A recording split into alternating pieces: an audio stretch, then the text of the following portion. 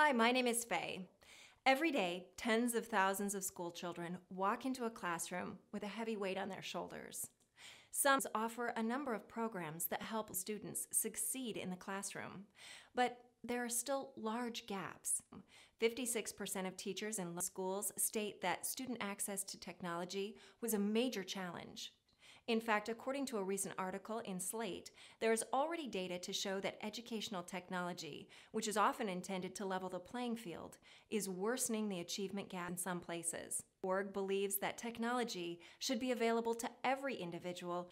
What we're planning to do: we're planning to benefit children who are in need, to put more learning tools and advanced tech products in their classroom to help children.